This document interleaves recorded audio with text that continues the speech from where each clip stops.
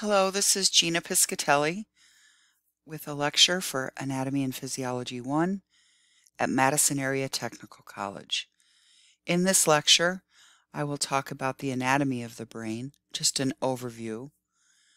And then the second part, I'll talk about the cerebral spinal fluid that protects the brain on the outside and on the inside of the brain. And finally, the blood-brain barrier, which is a structure that protects brain tissue from any harmful substances that might be present in the blood. Now, the average adult brain weighs about 3 pounds and is the size of 2 of your fists. It forms from a hollow tube called the neural tube, which develops by embryonic week 4. And I've circled it on the left. That's the neural tube. As the brain develops, it continues and folds, it continues to elongate and thicken, and it folds and forms some outpocketings or swellings.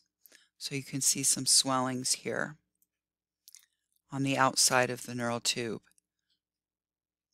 These swellings give rise to the 4 main regions of the brain that are present at birth. The 4 main regions are the cerebrum, colored beige. That's the first part of the neural tube, and you can see how it enlarges. The diencephalon, which is colored purple, it's the second part of the neural tube, and due to folding, moves to the interior of the brain. The third region is the brainstem, colored green, and the fourth region is the cerebellum, which is colored salmon, orange, pinkish, right? The cerebellum, and it enlarges over time.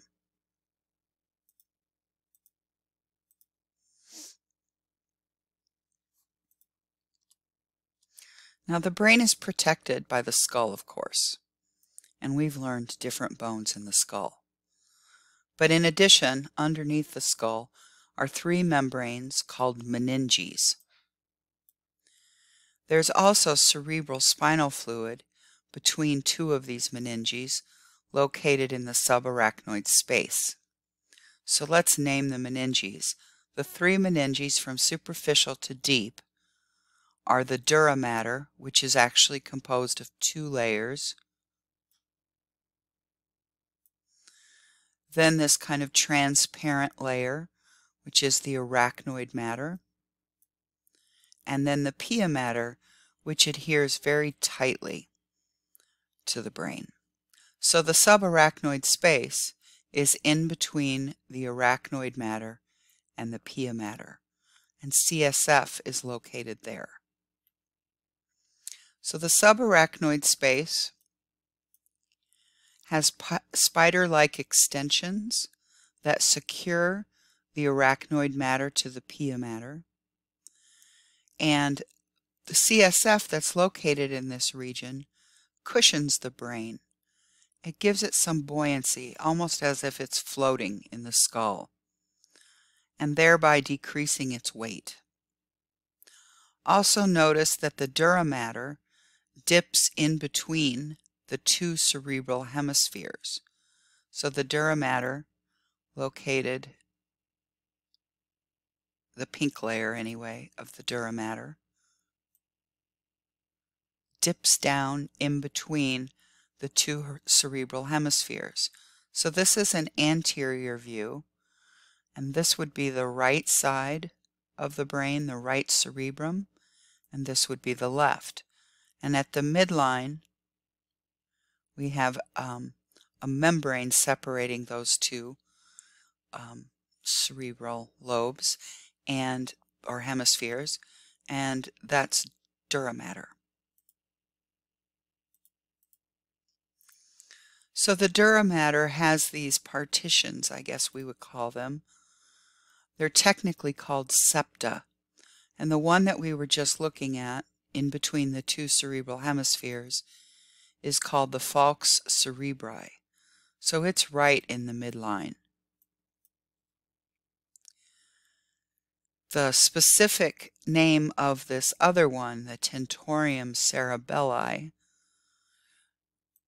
extends from kind of dorsal to ventral, or posterior to anterior, and running horizontally, and it lies between the cerebrum and the cerebellum.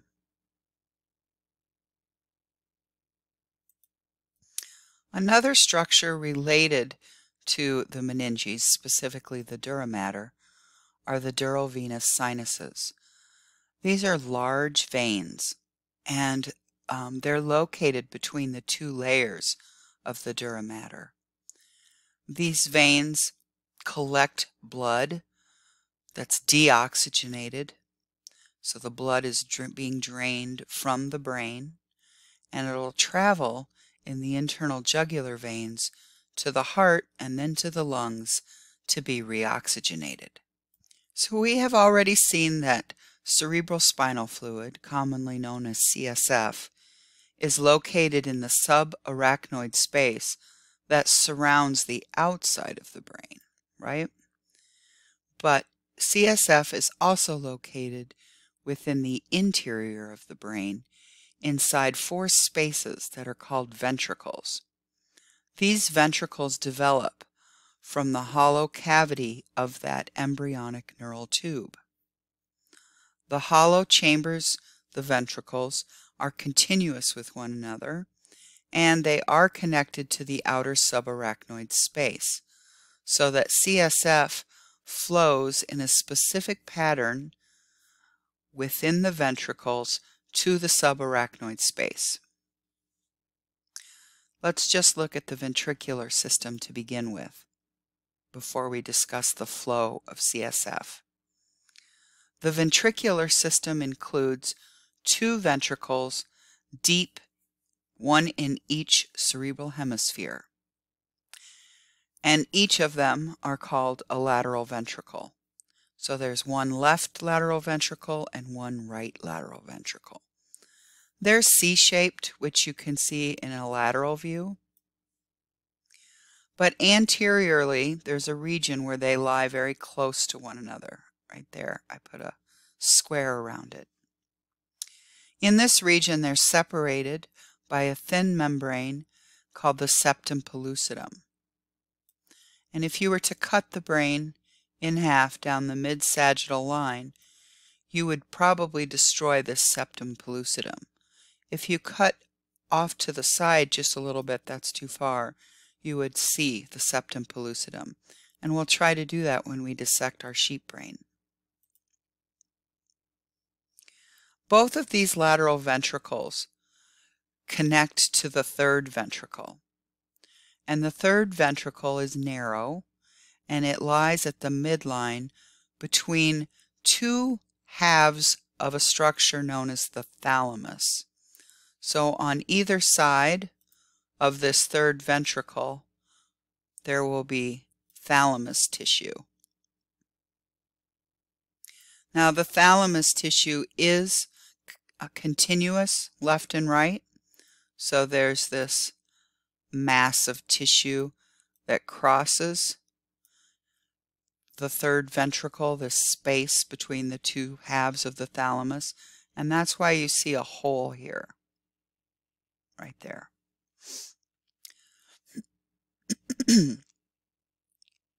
So the third ventricle is connected to the fourth ventricle by a canal called the cerebral aqueduct. So the cerebral aqueduct is a narrow passageway right here. And in the fourth ventricle, the space widens a little bit. The fourth ventricle lies dorsal to the pons and the medulla. Here it looks like it's very anterior, because we're not seeing tissue in front of it. But if you look at the lateral view, you see that that fourth ventricle right here is actually quite dorsal or posterior. So the fourth ventricle has 3 openings into the subarachnoid space, and these openings are called apertures. There's 2 of them that are called lateral apertures, which can be seen on the anterior view right here and right here. And there's also one median or medial aperture. CSF therefore can flow from this 4th ventricle to the subarachnoid space. So as I mentioned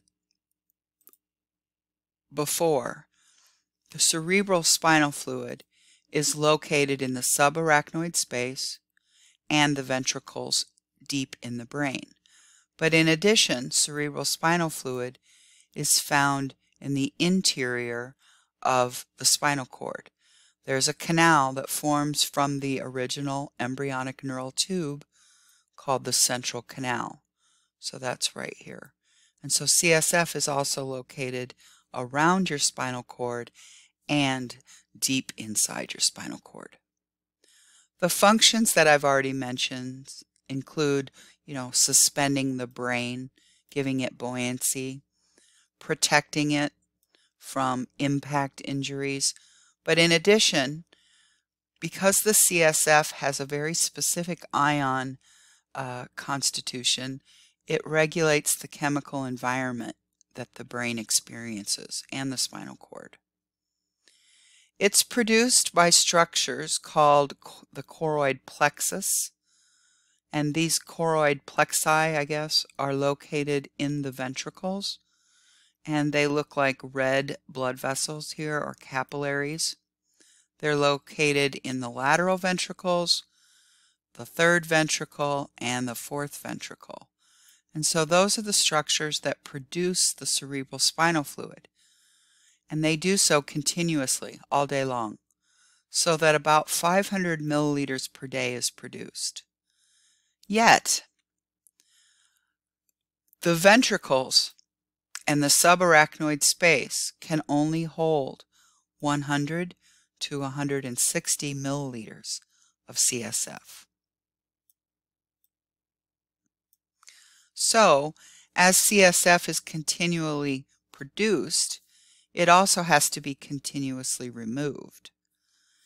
And removal occurs when the cerebral spinal fluid is reabsorbed into the bloodstream at the dural venous sinuses.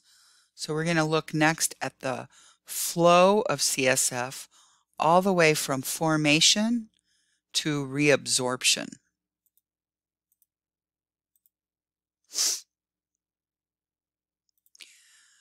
So, because of the continuous production in the ventricles by the choroid plexus, CSF flows in a very specific pattern or pathway from superior to inferior within the brain. So within the brain, the CSF is going to flow from superior to inferior. But on the outside of the brain, in the subarachnoid space, it flows from inferior to superior. And then finally, it is reabsorbed into the brain, into the blood, which is what this big blue structure is on the outside of the brain that you see. That's a vein, one of the dural venous sinuses. So once the CSF has been produced in a ventricle, the cerebral spinal fluid then flows inferiorly. So if we start up in a lateral ventricle, the CSF will flow to the 3rd ventricle, and of course more CSF is made by this choroid plexus, so that will be added to the total volume. Then CSF flows through the cerebral aqueduct to the 4th ventricle, where more CSF is added to the volume. Now, once CSF has reached the 4th ventricle, it leaves the 4th ventricle through those holes or apertures. And this picture shows the apertures labeled number 6, lateral and median. You don't have to know which is which, just that they exist. So this little aperture right there allows CSF to exit the interior ventricular system and get to the exterior subarachnoid space. As more and more CSF is produced, a force is generated, causing the CSF to move superiorly, where there's more openings to the dural venous sinuses. So now CSF is going to move within the subarachnoid space, and it looks for, or it finds, I don't know that it really looks for it, but it finds these openings into the vein, and these openings are called granulations. We call them arachnoid granulations. So the CSF has been between the pia mater and the subarachnoid matter, or the arachnoid matter, and now it's going to puncture the arachnoid matter and get into kind of a dural space. And when it does so, it encounters blood, venous blood, and eventually it will return to the heart, proceed to the lungs, be oxygenated, and then pumped back to the heart into the arteries. By the heart into the arteries. Now, one of the disorders we find with the brain is impaired flow of cerebral spinal fluid. Now that can cause something called hydrocephalus, which means water on the brain. Usually this is a problem with the flow of CSF, particularly at the cerebral aqueduct. But some other things might include a blockage in one of the arachnoid granulations so that reabsorption can't happen. This blockage could be a tumor, it could be due to infection, some sort of hemorrhage and then a clot, or more commonly it's a congenital malformation at birth, so that the cerebral aqueduct is really super narrow and CSF accumulates on the inside of the brain. This is discovered shortly after birth because the bones of the skull in a baby haven't completely ossified together yet, so they're still malleable. And so the brain enlarges due to the ventricular enlargement, and the skull bones shift, accommodating this extra size. So the head becomes really big. That's very noticeable. And so they go in and repair the cerebral aqueduct surgically by putting a shunt in there. Now let's talk about how the CSF is produced. Okay.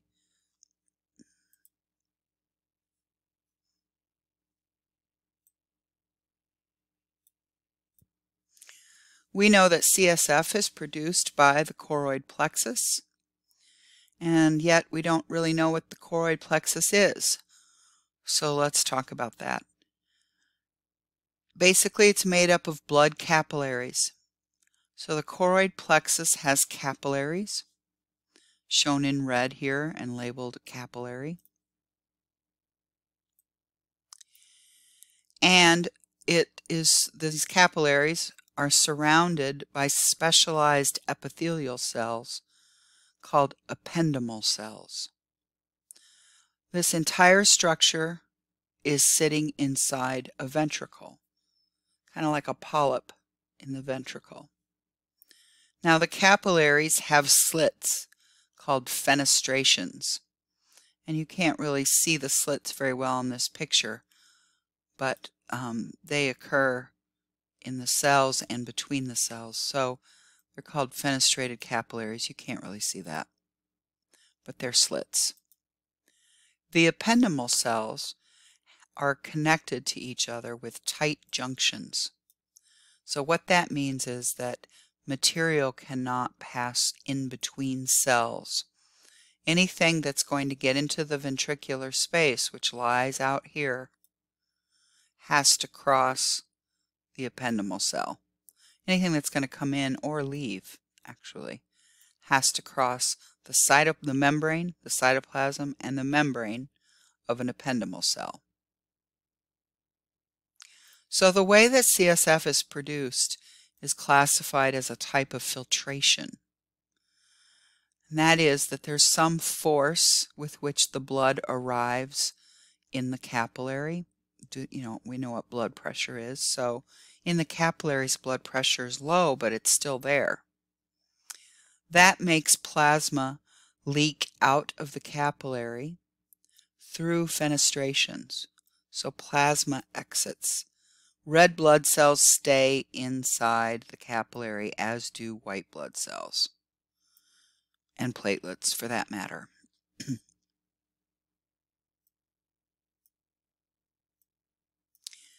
Now, not all of the plasma contents can cross the ependymal cells because of the presence of the tight junctions primarily. The ependymal cells will regulate what will actually cross them and get into this ventricular space. So to illustrate that fact, I just drew in little membrane channels or pumps in green and orange. So on this membrane there's a certain pump, and over here there's a certain pump. So water can cross freely through those aquaporins. So water goes out of the plasma or whatever, cross the cells and into the ventricle. No proteins at all will get into the ventricle. Those proteins can't go across the membrane. Instead, they'll go back into the bloodstream. And ions, some ions are particularly important. As you can imagine, potassium, sodium, doesn't write well enough. Potassium, sodium, chloride, magnesium, all the big ones, they have to be pumped into the ventricle. So due to the selective nature of the choroid plexus, and in particular the ependymal cells, the composition of cerebrospinal fluid is very similar to plasma, blood plasma, but it has different ion concentrations and less protein, actually hardly any protein. So what tends to get out of the plasma and get into the ventricle are some important things like glucose, which is an energy source, oxygen needed to make ATP by cells, some vitamins, and some ions. Now, at the same time, the brain tissue has created some waste products like CO2 or anything else that's unnecessary. Those materials will have to be transported into the blood, and to do that, they'll have to cross the ependymal cells as well. So in talking about how CSF is made by the choroid plexus, we've really talked about something known as the blood CSF barrier. And that is that CSF originates from the blood and then it's reabsorbed back into the blood. But not everything that's in the blood should get into the CSF. And so this barrier that they refer to regulates the movement of substances from the blood into the cerebrospinal fluid. And primarily, it's made up of, anatomically, the tight junctions between the ependymal cells. There's another kind of barrier that protects the brain, And now we're talking about protecting brain tissue from anything that's in the blood. So these structures that I'm going to talk about, the blood-brain barrier structures, regulate movement of substances from the blood to brain tissue, not CSF. So they involve, these structures, the blood-brain barrier, involve capillaries that aren't part of the choroid plexus. Because you have blood vessels all over the outside of your brain and delving deep into your brain. Those blood vessels aren't all making CSF, but they are supplying nutrient-rich oxygenated blood to blood tissue. These capillaries also have tight junctions between them to prevent substances from leaking out of the blood. So let's just take a quick look at the blood vessels, not in a lot of detail, but somewhat. The blood vessels that supply oxygenated blood to the brain, so the arterial blood supply. From the heart, which is down here, here's my heart, pretty lopsided heart, blood leaves the aorta, travels in the carotid artery, as well as in the vertebral artery to get deep into the internal carotid artery, and supplies all different parts of the brain. Okay, and this is happening both on the right side and the left side. One thing you might remember about skeletal anatomy is that the cervical vertebrae had extra holes called transverse foramina on the side of the body of the vertebrae, right? So here's the body of a cervical vertebrae, and then there was a transverse process that came out, right? These holes are what the vertebral arteries are traveling through to get up to the brain.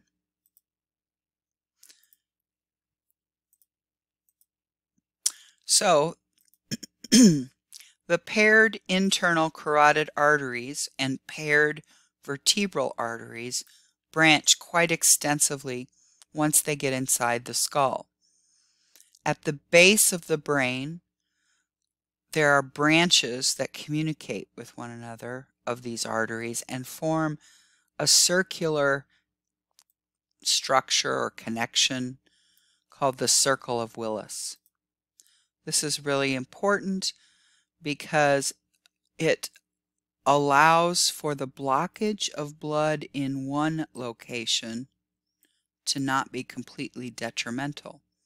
So if there was a blockage where I drew this line, this brain tissue wouldn't receive oxygenated blood if there wasn't this circle of Willis. So because of the circle of Willis, blood can come from another location.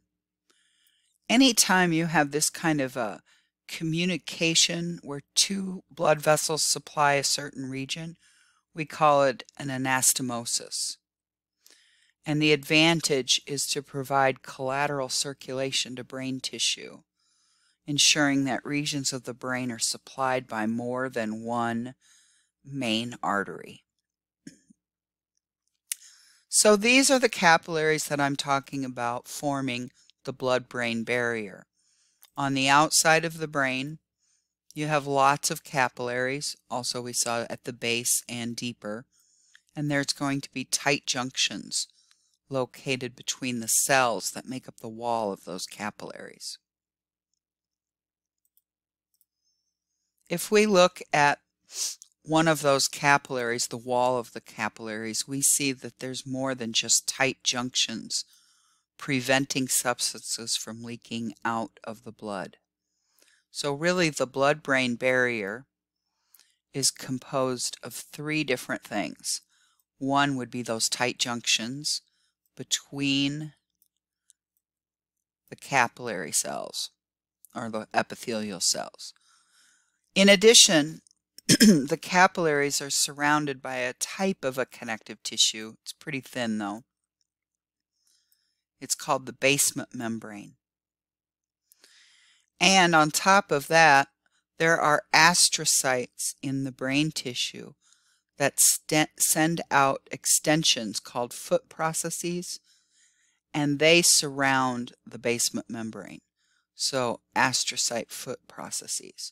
For anything to make its way out of the blood and into the brain tissue, it's going to have to cross the tight junctions of the capillary wall or go through the epithelial cell, cross the basement membrane, and cross those astrocyte foot processes. Now, what gets through? Water. Clearly that's going to be important. Glucose, iron, oxygen, carbon dioxide. Those are all good things, right? But some other things get through, like alcohol, caffeine, nicotine, some anesthetics, right? So when they design anesthetics, they make sure for surgery, right? They make sure that the pharmaceutical can leave the blood and get to the brain tissue. Lithium, that's used for treatment of manic depression, and another drug called L-Dopa, used for the treatment of Parkinson's disease. So whatever that blood-brain barrier is permeable to is going to depend on what kind of transporters are present in those epithelial cells. In fact, some treatments take advantage of certain transporters and kind of piggyback on whatever's being crossed or whatever's crossing into the brain, and that way gain access to the brain tissue. The bad thing about the blood-brain barrier is that it's impermeable to some antibiotics and other drugs that might be needed, okay, for treatment. So it can really complicate the treatment of neurological diseases.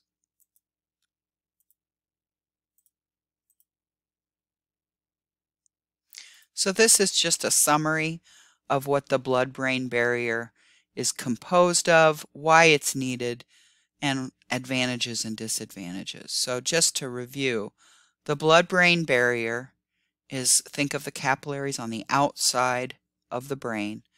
The barrier regulates and maintains a stable environment for brain tissue. We don't want variations because that could cause dysfunction. The components of the blood-brain barrier are tight junctions between those cells of the capillary wall, the basement membrane, and the astrocyte foot processes. It's advantageous because it prevents the spread of anything infectious or harmful from getting to the brain from the blood. The bad thing is, in some cases, it can prevent certain medicines from reaching brain tissue. So that's all for the blood-brain barrier CSF. Thank you very much.